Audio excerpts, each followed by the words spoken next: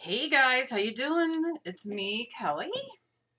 Okay, we're gonna do a quick. I got all my stuff here. A quicker video, hopefully quicker. I don't know, on a few making your own stamps kind of thing. I did find, and it is washable school glue, no run. That's what I use. I'm gonna do a video later, either today or tomorrow, on using the white school on glue as a Mod Podge on wood and so forth, and go through all that stuff again.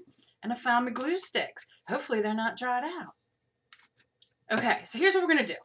I'm gonna show you guys a few cute ways to make your own stamps. Now these are stamps different than the ones I did in the prior video, and I'll explain in a moment.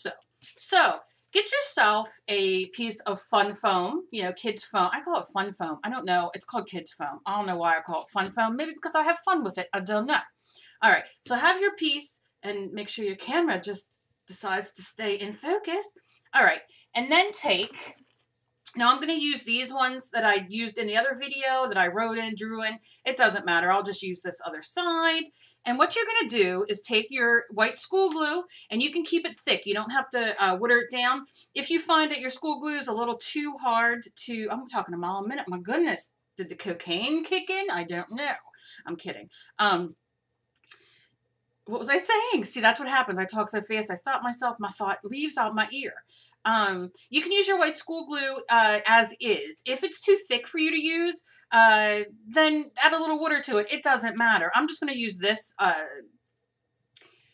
glue stick because it's quicker and, you know, whatever. I say go to AC Moore or Michael's, use a coupon, 40%, 50%, and get yourself a Elmer's Extreme. These are archival.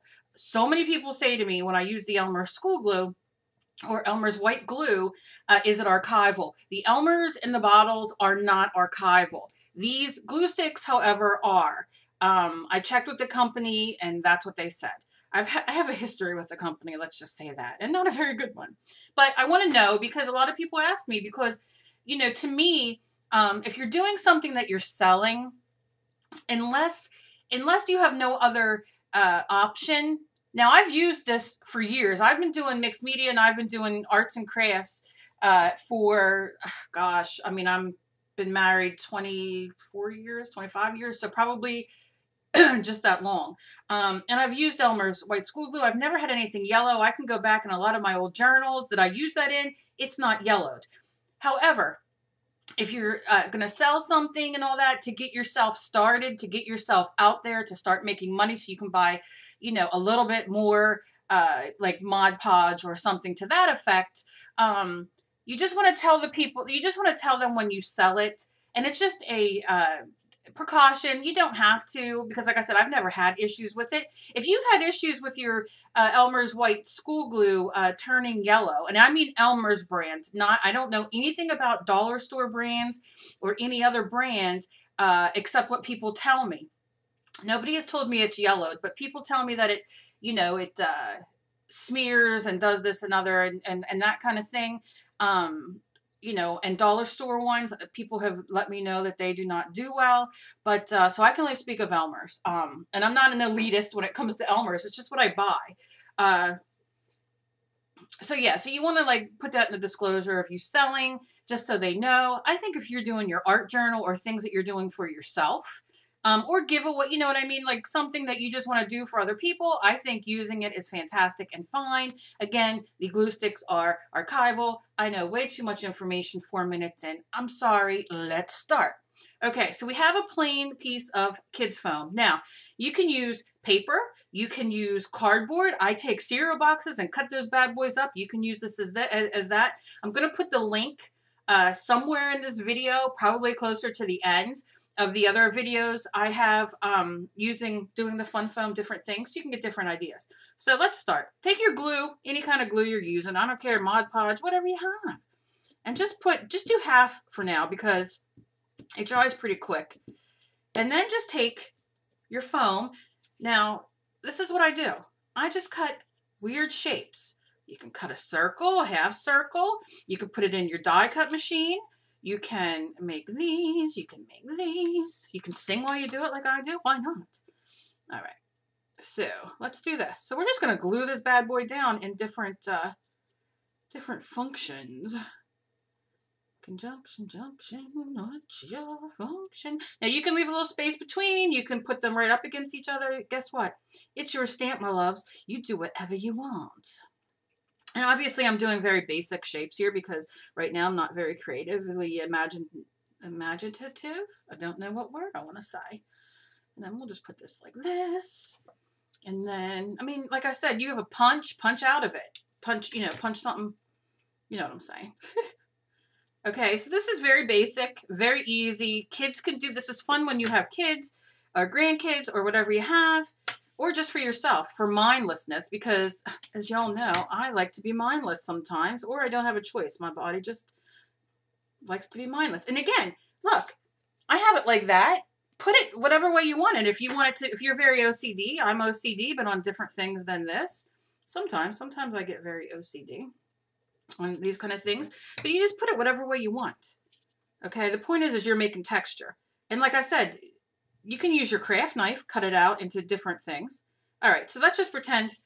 All right, and that's about as much as I'm going to do. You can do the whole thing. You can do as little or as much as you want. It's up to you. See, you didn't know you were getting sung to today. All right, okay, all right, here we go. So technically you kind of want this dry, but I'm not going to worry about it right this second. And I'm going to take red. This is Stays On. You use whatever you have. Stays On's permanent. Memento is permanent. What's this one called? Memories is permanent. You know, if you only have semi, you know, I call it semi-permanent, but the ones that are, you know, that are water soluble, you can use paint. And I'm going to show you in a second. Okay. So look, here we go. We're just doing our thing. I'm stamping it on this way. Now remember, I have some texture. Shut that because I'll find out tomorrow. I have some texture in some of these ones I've already played with yesterday. But watch how fun. Here we go. And I'm pushing and I'm pushing. Push it real good. Okay. I don't know why I do it every time I push. But look at how fantastic. Look. I got me some mixed media stamps for free. Well, not free. I bought the fun foam, but you can get the fun foam or kids foam, whatever it's called, at the dollar store. And if they don't have the sheets there, because some of my dollar store have it, some don't, go to the kids section where the toys are, and you'll find like bathtub pieces that are out of foam. You'll find, how you say, crowns and all kinds of things that you can buy, rip apart, and just cut into little pieces like this, right? So there are ways to do it, my loves. Boom! Look at that. Yeah, I know. I'm fancy. I'm so fancy. That's all I know. I torture my daughter, and I sing that all the time. Where I'm sure you guys know with my voice, I can be a little annoying. Don't know if you know that. All right. I'm done. I'm done. What do I do with my paint? Okay. So I'm just going to take a little bit of pink paint. Oh, didn't shake it. And I hate when this happens, when you get that little, like, ooey gooey there. Yeah, that's right. It's called ooey gooey. All right. Let me just give it a shake. Shake, shake, shake. Shake, shake, shake. Shake your booty. All right, see? Got your paint in there. I got my cheap, inexpensive brush. I'm going to do like this, just a little bit. And then knock my glue over, but it's all right. And very lightly. Go over my stamps, my foam that I made into my stamps. All right, you see how that goes? Very good. Okay, now. Boom. Look at that. Right? I know. Your minds are blown. No, I'm sure they're not. I'm sure you've probably seen this elsewhere, but I just want everybody to, and I love, here's the thing. I love, because this has pattern that I cut, you know what I mean, that you have it all. You have some that has pattern, you have some that are, you know, fully done. This is with acrylic paint. That is with a stamp pad. And here's a stamp pad that, is water soluble, that is not permanent. Let me just wipe a little bit of this off. Now, remember, once your glue dries, whatever glue you're using, these will be glued on permanently. You see what I'm saying? So that's a good thing. You can use repissible. repositional tape if you want, if you only have limited fun foam, kids foam, whatever you call it. And, all right, this is, and you, you know, are limited. This has a sticker on the back, and I'm going to talk about that in a second. Okay. Boom. Look, that is an ink pad that you get that are usually inexpensive because they're not permanent, and you can still use it. All right? Awesome. So imagine what you can do. And like I said, I'm going to link my other video, which I have some different ideas in. But you can do whatever. Like I said, you can go. Now, let me tell you, and I don't know if this is in my other video, and I should have grabbed. I hate when I don't think ahead. Oh, don't you hate that? Okay, I'll talk about it in a minute. Anyway, so you see this is a sticky kind. Well, the sticker's kind of gone on that. But, so if you have this and you want to put it, perhaps, I save these, right? And I'll show you what I do with them. But if you want to cut this out, right? Now, cut it out so you have this flat part still, because you can draw on there and do whatever, or even do this in there, and it gives you another way to have a stamp. This is very recyclable, very cost effective. It comes, you know, in my store, you get meat in it, you get vegetables in it, you can get it, you know, whatever. I've thrown so many of these away, and now I hoard them because I'm a hoarder. All right, so what you would do is cut it out. You could cut this right here, glue it on there, and it gives you a little bit more security. You don't have to. You obviously see that I can do it without. Now, this is a circle one, and let me do this. I'm just going to use my ink pad. Again, oh my goodness gracious. Again, you can use paint. You don't have to use an ink pad if you don't have it. All right, I'm just going to put some one there. All right, and I'm going to stamp it, and then I'll tell you how I did it. Stamp. Look at that. Wah, wah, wah. All right, and, you know, the more you stamp it, obviously, the lighter it gets. Now, what I did for that was, oh, you know what, I should have looked for my heat gun while I was here, too. I know my husband plugged it in, I just don't know exactly where. Okay, so what I did was, and I think this is in the video I'm going to link, I heated this with my heat gun. Use your hairdryer on the hottest, I got some glue on my finger. Use the heat gun, your hairdryer on the hottest setting, your heat gun, whatever. Give it a second. You'll see it, like, heat up. Literally, it's like 20 seconds. You'll see it kind of, like, I don't know, move a bit. But, and if I find my heat gun, I'll do it in another video. But you just kind of do, right? You heat it. And then all I did was stuck a lid in from, could be my nose spray. Let's see. All right, it's just not wanting to unhook. All right, we'll just do this. Okay, so you see the circle, you heat it, and then you stick it in. Now, I can stick this in without having it heated, but it just doesn't, it'll come out eventually.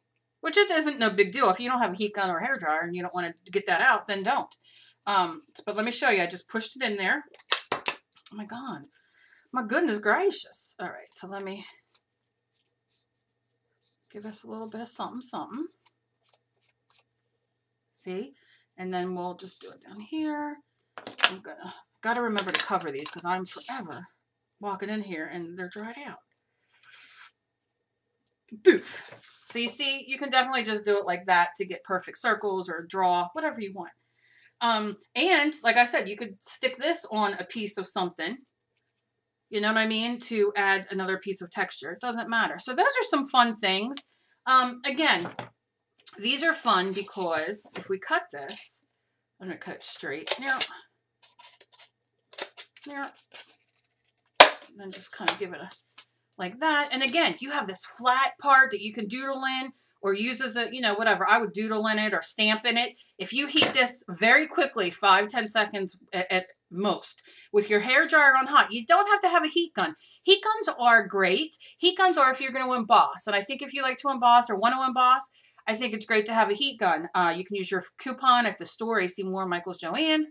Joann's, however, you can use your Michaels coupon, your AC Moore coupon, your Joann's coupon, your Hobby Lobby coupon, all in the same order. So if you buy 4 or 5 things that are full price, not on sale, you can use all those coupons in one order rather than going to AC Moore or Michael's like I do and have to have me, my husband, my daughter, and then you got to hope the person at the cashier doesn't say you can't use the same bank card to pay for it. That's a whole other issue. So anyway, save this, draw in it, stamp in it with the heat it, stick in there and stamp. You know, if you want to do caps and some of the things I showed you yesterday that are at home, do that. Fantastic.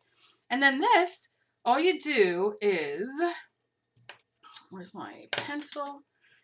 You can glue on here the same, or you just, I'm just going to do random. And you see, you don't want to push as hard on here as you would the foam because it's much more pliable than the foam. It'll go right through. And this gives you, and I'm just kind of doing real quick just to show you. Okay. All right.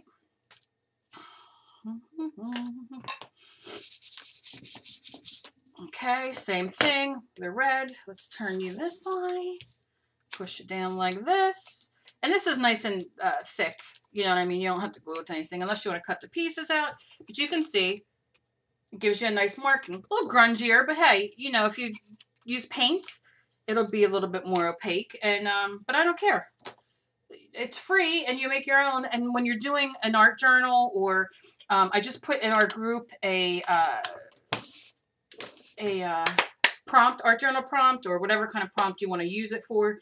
Could be jewelry, art journaling, painting, mixed media, sewing, knitting, whatever, crochet, which is using recycled products. And what inspired me was these. So if you're doing mixed media and you're using these and these are recycled, that's fantastic.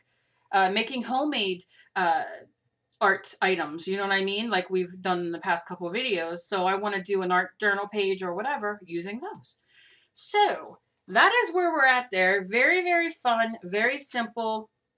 And you have all these great markings. You don't have to go out. And this is, look, you know, I go out, I buy stencils, I buy stamps. I'm not going to lie. Can I afford them all the time? No. So I don't get to buy them all the time. So that's why I use these. You don't have to use these. If you can afford the other ones and you're good to go, I say go for it.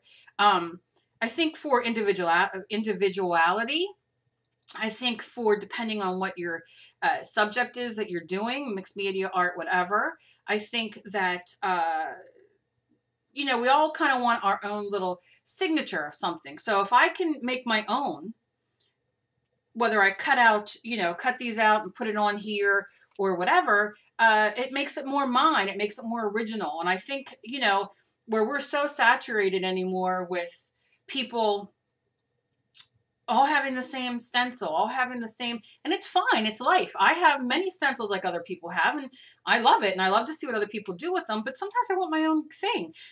For years, I did commissions and all kinds of stuff, and one of the things I loved was having my own thing, you know, my own thing to do, my own touch, so to say. So, you know, I love it. I think it's fantastic for all you beginners out there. I know I have so many people who are new to this and beginning. And I think that I don't want people turned off or people not to do mixed media or anything like this, art journaling, because they feel like they can't afford it or they can't live up to maybe videos that they watch who people who have been doing it for years already have big supplies of things. So this is a great way to get started. It's fun. You could do it with the kids easily and let them have fun and be individualistic as well. So I want to give a shout out to Sigrid. I call her Sigrid. Secret Soto. I watch her videos every time she puts them up. I'm in the middle of watching one of her videos now. She's doing, I think it's a prompt from another group. I'm not real sure. But, so I want to give a shout out to her. And I'm going to put her link down below. And go check her out. I love, you know, I want to try to really get more people to go see other channels that I really love watching. And she's the one I'm going to give today. And I'll put the link down below as well. And just give her some love and go check her out. And, you know, she has a lot of great stuff.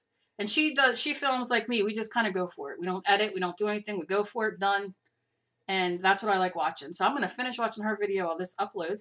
Any questions, as always, leave them down below. And any suggestions leave them down below. Let me know if I saw in my last video, a couple of you had written and said that you had already done this, which I love. And so let me know down below other things that you've done. Other, if you use this, tag me in the pictures on Facebook, tag me in the pictures on Google. I just love this. I love sharing. I love doing this. As always, be kind to each other. You never know what battle somebody else is fighting. That is so important. And I love you guys. I am so beyond blessed. And I want you guys, I will talk about it once I do it, but I'm going to put up on my knittingnthings.com. We've been eating, I've touched on this briefly before. We have been eating a lot better here. My husband has liver issues. He's borderline chronic liver disease, can be brought back if we change our ways. I'm practically in kidney failure, and I have a lot of other health issues, RA and fibro and ulcers and so we've really, for the last month and maybe a week or two, have been changing the way we've been eating and adding a little bit more vegan in. I don't know if it's vegan or, I don't know, vegetarian. I don't know which one it is. It's just, I'm not worrying about cheese and milk and all that being vegan. It's just using soy, a little bit more vegetable meals and that kind of thing. I've lost, I asked my daughter this morning, I want to say 7 pounds in the last month and 2 weeks. Maybe we're on our second week. It's very hard for me to lose weight because I am on so much medication that just holds it on me. It's crazy. My daughter started taking gabapentin, and I think she said she went up 35 pounds or something, and not changed anything that she's eaten or done anything. So it's really, really hard. As a lot of you probably know, changing medicine, getting on certain medicines can make you gain weight for no apparent reason. So it's very hard. I've been on medication since I was 28. So it's very hard. So it's very slow coming off for me, but it's coming off. It's coming off my daughter, my husband, as well. We've changed our whole ways of eating, and I have some really great recipes I want to share because a lot of you have written me and asked, about different things.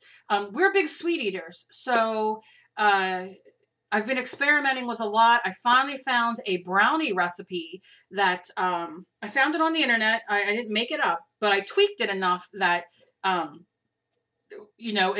made it mine, so to say. And so I want to put these things up and share with everybody. So I'm just letting you know that, and I'll probably talk about it in my next video. And so yeah, so look for those if you're interested. And then eventually, I'm hoping within the next month or so, I'd like to do, we'll see, I don't know if I'm going to do this, but I want to do videos of cooking.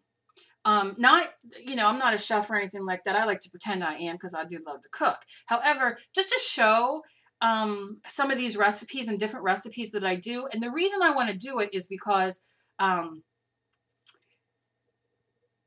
when I first started researching this kind of life change, in a sense, a month and a half ago, even longer than that, it was probably around Christmas. And then my daughter had sent me some recipes that she wanted to try that were vegan with tofu. And I was like, oh God, tofu. Ugh. However, I really found some really great recipes, tweaked them a bit, but that really are delicious. I'm not a vegetarian to the sense of, and I guess I should wait till my video when I talk about this, but I'm going to do it real quick. I'm not a vegetarian like some people are, and I don't know the lingo of what's correct and what's not, who don't eat animal products. I understand why they do it. I'm all for them and their choices. I think it's fantastic. I don't eat a lot of red meat at all. I've converted I'm not a meatloaf person, but I've converted meatloaf into using turkey, ground turkey, and because red meat does funny things with my body. I don't know, but I crave it once in a while, and we'll have it. I'm a big animal freak. I've rescued animals for over 20 years. I've fostered them. I've saved them. I've adopted them out. I've given IVs. I've done it all, my husband and I. And so I'm a big animal freak. However, for what I deal with medically, for me, I don't know if I could go completely vegan like that. I don't know, because I have cravings for cheese and fat. And if I could find different alternatives, I might do it. But this is easy because it's not expensive. I've researched a lot of the vegan lifestyle where they do cut out all the protein, animal protein and that kind of thing. And it's so expensive to feed 3 people on it. I think if you're a single person or live alone, I think it would be a lot easier. To feed 3 people is really hard. So I just cut back on a lot of things. And like I said, it's very just little gradual things, and it makes all the difference in the world, and it's much healthier. So for all you people out there who cut out all the animal fat and that kind of thing, hey, blessings to you, because that's a lot. And it's a lot. I'm having a hard time right now with just this little vegan thing a few times a week, because finding exciting new recipes can be a little challenging when you're not having to add so much things that I don't have here. So I buy them a little at a time. Anyway, I'm done rambling. I know people are going to write how I ramble too much, but that's just something I wanted to talk about. It's made a difference so far in my life for a little over a month, 2 months. I don't even know how long it's been, approximately that long. And so I'm very excited about it, and a lot of you seem very excited as well.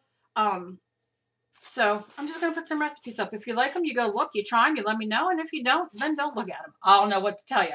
Okay, we're done here. I'm sorry. All right, so guys, have a good one. Let me know how you make out with this. Let me know down below. Let me know what you guys do for your, to save money. Let me know what you guys do to save money. That's a great tip, because not only for me, but for other people who are out there saving money, let us know your money saving tips. I would love to see them. So I will see you guys in the next video. Bye, guys.